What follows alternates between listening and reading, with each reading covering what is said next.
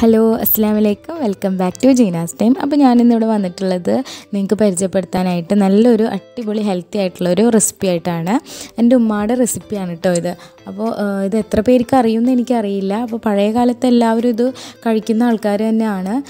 റാഗി പുല്ലെന്നൊക്കെയാണ് നമ്മളെ നാട്ടിൽ പറയുക. അത് ഉപയോഗിച്ചിട്ട് വളരെ പെട്ടെന്ന് തന്നെ തയ്യാറാക്കാൻ പറ്റുന്ന ഒരു അടിപൊളി സ്വീറ്റാണ് ഞാൻ ഇന്നിവിടെ നിങ്ങൾക്ക് പരിചയപ്പെടുത്താൻ പോകുന്നത്.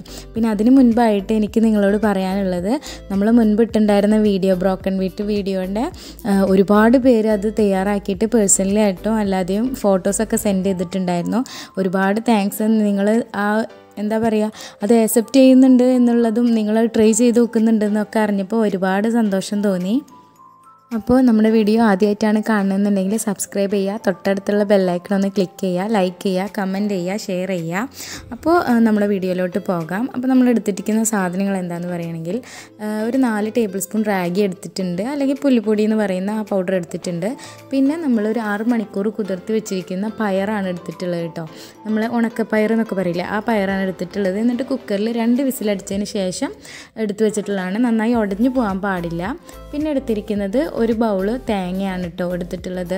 നമ്മൾ തേങ്ങ എന്താ പറയുക, ചിരകി എടുത്തിട്ടുള്ള തേങ്ങ അങ്ങനെ എടുത്തിരിക്കുകയാണ്. പിന്നെ ഒരു 3 അച്ച് ശർക്കര മെൽറ്റാക്കി വെച്ചതാണ്.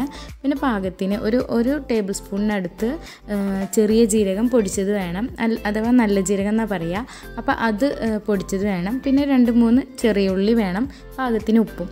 പിന്നെ ഞാൻ കുറച്ച് വെള്ളം എടുത്തിട്ടുണ്ട്. ഈ റാഗി ഒന്ന് കലക്കാൻ ആവശ്യത്തിനായിട്ടാണ് ഞാൻ എടുത്തിട്ടുള്ളത്. അപ്പോൾ നമുക്കിതൊന്ന് അങ്ങ് കലക്കി വെക്കാം. ഒരു ബൗൾ എടുത്തിട്ട് ഈ പൊടി ഇതിലോട്ട് ആഡ് ചെയ്തിട്ട് കുറച്ച് വെള്ളം ഉപയോഗിച്ചിട്ട് നമുക്കിതൊന്ന് നല്ല പേസ്റ്റ് പരുവത്തിലാക്കി എടുക്കാം. പേസ്റ്റ് പരുവം എന്ന് പറയുമെങ്കിൽ ഒന്ന് കലക്കിയിട്ടൊന്ന് ലൂസാക്കിയിട്ട് എടുക്കുക. കാരണം നമ്മളിത് ഒഴിച്ചു പോകുമ്പോൾ നന്നായി കട്ട പിടിക്കാനുള്ള ചാൻസ് ഉണ്ട്. അപ്പോൾ അത് ഒഴിവാക്കാൻ വേണ്ടിയിട്ടാണ് ഇങ്ങനെ നമ്മൾ കലക്കി വെക്കുന്നത്. അപ്പോൾ നമുക്കിത് നന്നായിട്ടൊന്ന് കലക്കിയെടുക്കാം.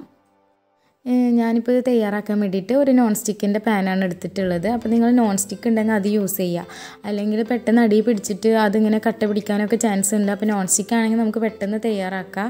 അപ്പോൾ നോൺ സ്റ്റിക്ക് എടുത്തിട്ട് നമ്മൾ ഈ പയർ ഇതിലോട്ട് ആഡ് ചെയ്യുകയാണ്. പയറിൽ കുറച്ച് വെള്ളമുണ്ട്, അപ്പോൾ അതൊന്ന് വറ്റാൻ വേണ്ടിയിട്ട് നമ്മളൊന്ന് ജസ്റ്റ് ഒന്നിങ്ങനെ ആക്കിയെടുക്കുക.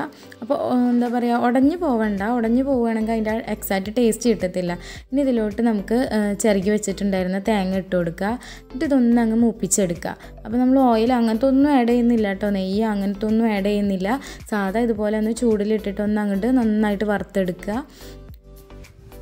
വറക്കാമെന്ന് പറയുകയാണെന്നുണ്ടെങ്കിൽ നന്നായിട്ട് ഡ്രൈ ആയി പോവരുത് കേട്ടോ, ജസ്റ്റ് ഒന്ന് അങ്ങ് ചൂടാക്കി എടുക്കാനാണ് പറയുന്നത്. ഇനി ഇതിലേക്ക് നമ്മൾ നേരത്തെ കട്ട് ചെയ്ത് വെച്ചിട്ടുണ്ടായിരുന്ന ചെറുള്ളി ആഡ് ചെയ്ത് കൊടുക്കുക. പിന്നെ നല്ല ജീരകവും ആഡ് ചെയ്ത് കൊടുക്കുക കേട്ടോ.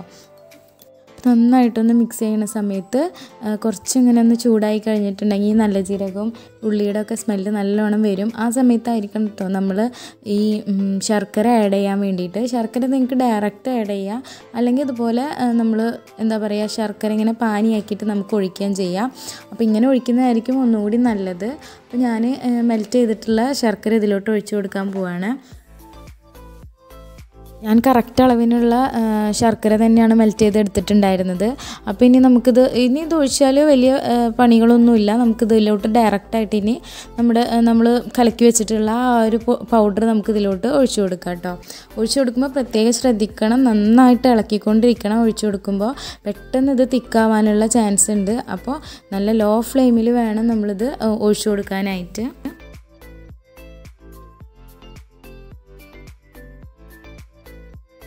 അപ്പോൾ നമ്മളിതിലേക്ക് ഒഴിച്ചു കൊടുത്തിട്ടുണ്ട്. അപ്പോൾ നന്നായിട്ട് ലോ സിമ്മിലായിരിക്കണം. ഇനിയിപ്പോൾ നല്ല ചൂടുള്ളതാണെന്നുണ്ടെങ്കിൽ നിങ്ങൾ ഫ്ലെയിം ഓഫ് ചെയ്യുക, അതിന് ശേഷം ഒഴിച്ചു കൊടുക്കുക കേട്ടോ. ഇനി നമ്മൾ ഫ്ലെയിം ഓൺ ആക്കിയിട്ട് നന്നായിട്ട് മിക്സ് ചെയ്തെടുക്കുക. അപ്പോൾ ഇങ്ങനെ അടിയിൽ ഇങ്ങനെ തിക്നെസ് വരാൻ തുടങ്ങും. അപ്പോൾ നമ്മൾ നന്നായിട്ട് മിക്സ് ചെയ്തെടുക്കുമ്പോഴാണ് അത് നന്നായി വേവുകയും വേണം, എന്നാൽ അടിയിൽ പിടിക്കാനും പാടില്ല. അങ്ങനത്തെ ഒരു പരുവത്തിലായിരിക്കണം കേട്ടോ എടുക്കേണ്ടത്. കുറച്ചിങ്ങനെ തിളച്ച് വരുമ്പോഴത്തേനും ഇത് കണ്ടോ ഈ ഒരു രീതിയിലാവും. അപ്പോൾ നമ്മൾ നന്നായിട്ട് കുക്ക് ചെയ്തെടുക്കുക, ലോ ഫ്ലെയിമിൽ ഇട്ടിട്ട് നന്നായിട്ട് കുക്ക് ചെയ്തെടുക്കുക. അപ്പോൾ ഇങ്ങനെ ചെയ്തെടുത്തതിന് ശേഷം നമ്മൾ നന്നായിട്ടൊന്ന് മിക്സ് ചെയ്തെടുത്തതിന് ശേഷം നമുക്കിതൊന്ന് അടച്ചു വെച്ചിട്ട് ഒരു ലോ ഫ്ലെയിമിൽ 2 മിനിറ്റ് ഒന്ന് കുക്ക് ചെയ്തെടുക്കുക. ഒരു ആവി കയറ്റിയെടുക്കുക, അത്ര മാത്രമേ ചെയ്യാൻ പാടുള്ളൂ. നന്നായിട്ട് കുക്കായിട്ടുണ്ട്. അപ്പോൾ ഇനി നമുക്കിതിന് ഒന്ന് അടച്ചു വെച്ചിട്ടൊന്ന് കുക്ക് ചെയ്തെടുക്കാം. ഇപ്പോൾ 2 മിനിറ്റ് കഴിഞ്ഞിട്ടുണ്ട്. അപ്പോൾ ഇനി നമുക്കൊന്ന് തുറന്ന് നോക്കാം. അപ്പോൾ നന്നായിട്ട് കുക്കായി വന്നിട്ടുണ്ട്.